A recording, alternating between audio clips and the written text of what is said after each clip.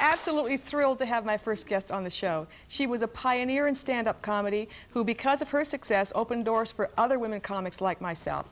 She is celebrating 36 years in show business and is, in more than one way, better than ever. Please welcome Phyllis Diller.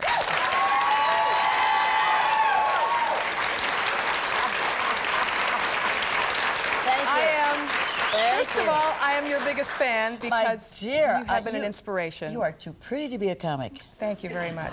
Maybe that's why they don't laugh. Well, that's it. I mean, you don't have anything that you can talk about.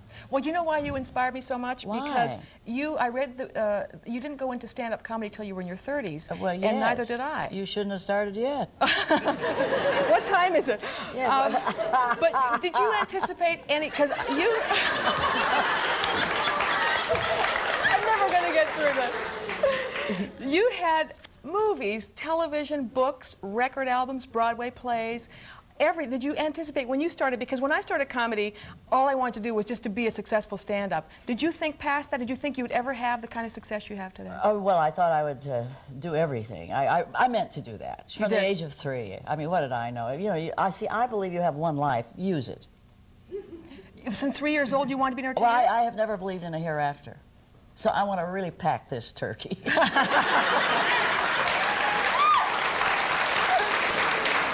You are also a pioneer in plastic surgery because you took it out of the closet. Brought it out of the closet. The first person ever, I think, that ever admitted to having... Yours turned out so well.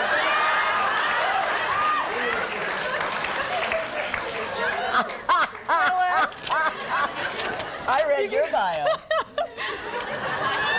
Now, first of all, why did you choose to go public? Was there a reason? No, why? no, it was an accident. It's just that I never I never lie, you see? And if someone said, what are you doing Friday? I say, I'm going to have my face lifted. And they said, well, who the hell would steal it?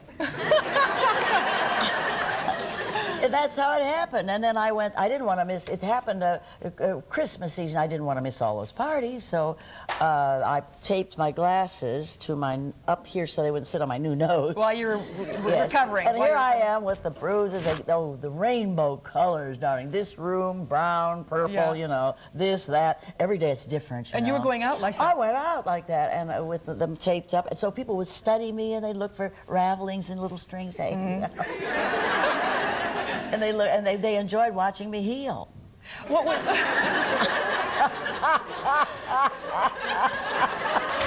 can't be serious.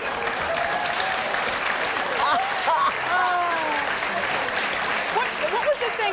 You saw yourself on Sonny and Cher, and that's when you decided you wanted plastic surgery. What was it? What bothered you the most about the way you... Well, I felt that people might be eating. It was beyond anything I ever thought I looked. You see, you get used to your face in your own mirror because you're live and you're moving, and you got used to it a day at a time. Now, on Sonny and Cher, it must have been the worst lighting. I was playing a witchy role, which I still get them. I don't care what I've done. They don't seem to care that I'm looking so wonderful for 103. I don't look too good for 70, but I look great for 103.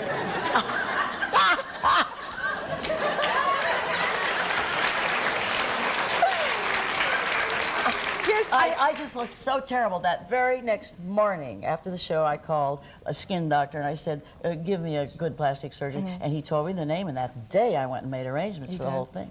Boy, did you do some stuff. Hey, baby. I have a list here. Here is a list of the okay, Covers the first thing. First thing you had done was a complete facelift. Oh, the works. With nose job and everything. Everything. Yes, the neck. Whoa. Do we have a before? I think we have a before and picture. after. Do you have a before picture? Then you don't ask why I did it. Okay, just here's a show look that. on the monitors. Can you see this? Can you before? see that? We're talking ugly. There's before, and there's... Now imagine, and then that picture, I was 40 years old, and looked like about, well, I looked like, oh, somebody had stuffed me, and I had a broken nose, my teeth weren't straight, and I had bags under my eyes. I knew nothing about makeup. That was my own hair. Your own hair, I was going to say. So, boy, who would buy a wig like that? Now show the after. There's the after. Yeah, we've got the after. Yes. There it is. Wow. No, I mean the shot. No, it's live. After is live. Oh, after. Oh, yeah. Right. How did you... Now, you had the first time, nose job, eyes, neck, everything done. Everything. In 1974, you had a breast reduction. Yes. Well, I fed the world. You had a tummy tuck. Yes. Another mini facelift. Yes. 10 years after your first one. Mm-hmm. Well, the doctor needed the money. This is all the same doctor. How'd you pick the doctors? Just. Well, see, now, I've outlived a couple of them. Well, he was the one that was recommended by the skin doctor. Is he the one that did Michael Jackson? No, well, that's my local. He's the last one. He's down he here. did. Okay. Yeah, he did my my wrinkles in my mouth. He didn't do your nose, because. No.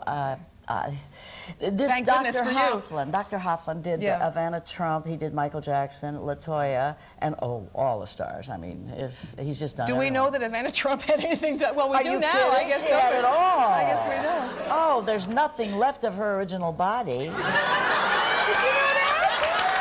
I didn't know this. I did not know this. You had, I'm continuing on, you had your teeth straightened. You had your teeth bonded 3 times? Well, I couldn't get the right color. Honestly? You know, dentists and doctors try to talk you into diseases that they know how to treat. Mm-hmm. And some doctors distribute germs in those old magazines. So you'll catch like something. If you aren't sick when you come in, you get sick. You know, you just flip those pages. And it's a shame, isn't it? And let's see. So then you had. They talk you. The first doctor I went to, I said, "No, I want a white. I want a smile like, the guy on Chips. No, well, no. No, the guy. Who's the guy? Eric Estrada. No, Don Knotts. No. Don Adams. I don't know. Would you? I went on a dating game and won a Maria Osmond. Because she smiled at her first husband and blinded him. Now, that's the kind of white I wanted. Now, the doctor talked me out of it. Now, that was very bad, because then I went to another doctor, and he didn't get the color I want. I wanted white. You've seen a sheet. Come on. And he realized that he hadn't done it. He didn't even charge me. Unusual. And do you know how much you spent total? Have you ever totaled it all? Oh, boy, well, I'll tell you what. See, I'll give you an idea. Okay. That first complete facelift was $5,000. That same job now is $15,000. And they do it 5-5-5. Now, obviously, you are a very attractive lady now, and a big change from before. Is it harder for you to do your comedy now? No, because now I'm a pro. So